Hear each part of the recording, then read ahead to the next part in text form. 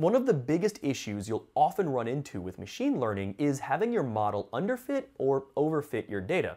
Let's talk about what those terms mean, how you can spot them, and what you can do to fix them. Remember that in our classification example, we are generally trying to separate the features of two or more classes. Here is a very simple example of classification with only two dimensions. This would correspond to a data set where each sample has only two features that we are feeding to the model. Because it's only two dimensions, we can easily plot all or a subset of our samples. For the sake of this example, let's say that this is the entire training set. Let's train a very simple machine learning model on this data. In fact, this model is basically a simple threshold for one of the dimensions. Anything less than that threshold belongs to the circle class, and anything greater than that threshold belongs to the triangle class. It's incredibly simple, it's fast, and it might work in some cases. However, it's not very accurate, as you can see. In this case, we would say that the model is underfit. It fails to capture any of the grouping or trends in the data. Next, we choose a somewhat complex machine learning model and let it train on this data. After a while, we find it does a really good job of separating the two classes, and with further testing,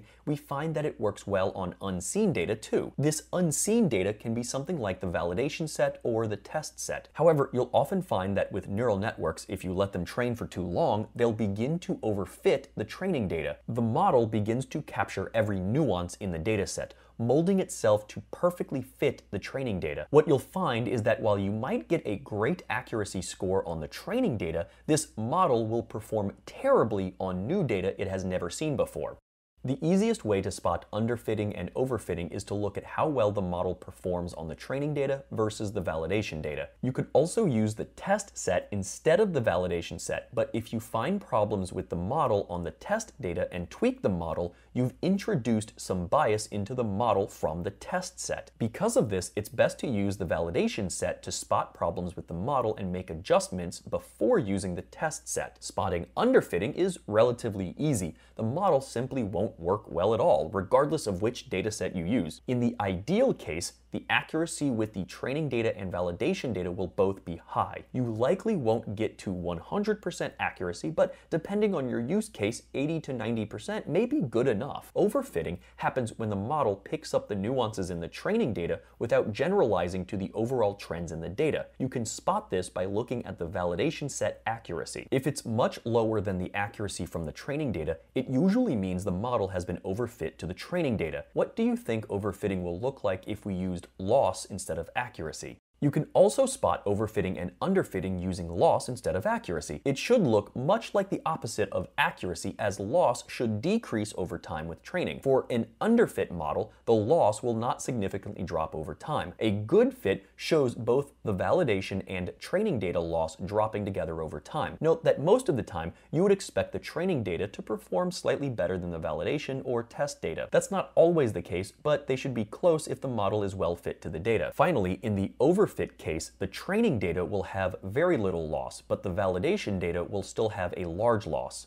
Spotting and fixing underfitting is usually pretty straightforward. Essentially, it means that your model isn't good enough or you're not giving it the right kind of data. A good solution for many machine learning problems is to gather more data to see if that fixes things. In general, you can't go wrong with collecting more data. Just make sure it's unbiased and representative of what you want to accomplish. Perhaps the features you're extracting do not provide enough separation. In that case, you may want to try calculating a different set of features from the data or adding more features onto what you already have. Sometimes the model just needs longer to train. I've worked with complex object detection models that need 20,000 epochs to even begin seeing a drop in the loss with the training set. This is usually a good first step and relatively easy to do. Try to train for longer, and if the model is still not improving, then try other methods. Sometimes your model is just not complex enough to capture the trends in the data. In this case, you will want to play around with adding more layers or nodes in your neural network to see if that makes a difference. And sometimes your approach isn't the right one for the problem at hand. Neural networks might not be the best tool for the job, so you will want to do some research about your particular problem to see what other forms of machine learning might work. Overfitting is a much more sinister problem and can often be tricky to fix. Vast amounts of research has been done trying to address the problem of overfitting in machine learning. Once again, getting more data rarely hurts you. One trick is to use early stopping. If you see the accuracy on the validation set rise and then begin to fall, like in our example here,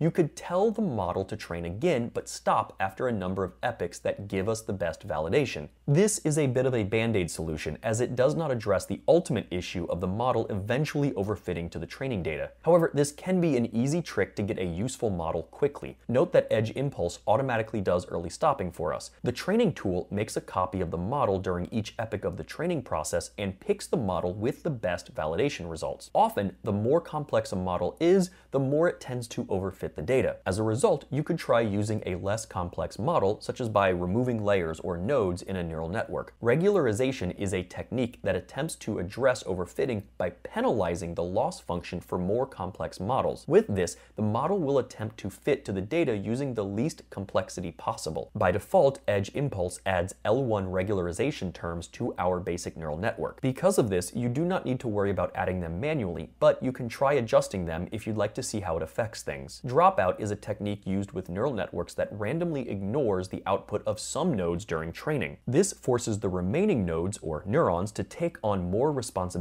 for fitting to the data. As a result, it can often reduce overfitting by the whole model. If you run across underfitting or overfitting, these can be some good techniques to try. A lot of machine learning is tweaking your data, features, or model, retraining, and then seeing how well the model works with unseen data. A lot of it is just guessing and learning what works and doesn't work.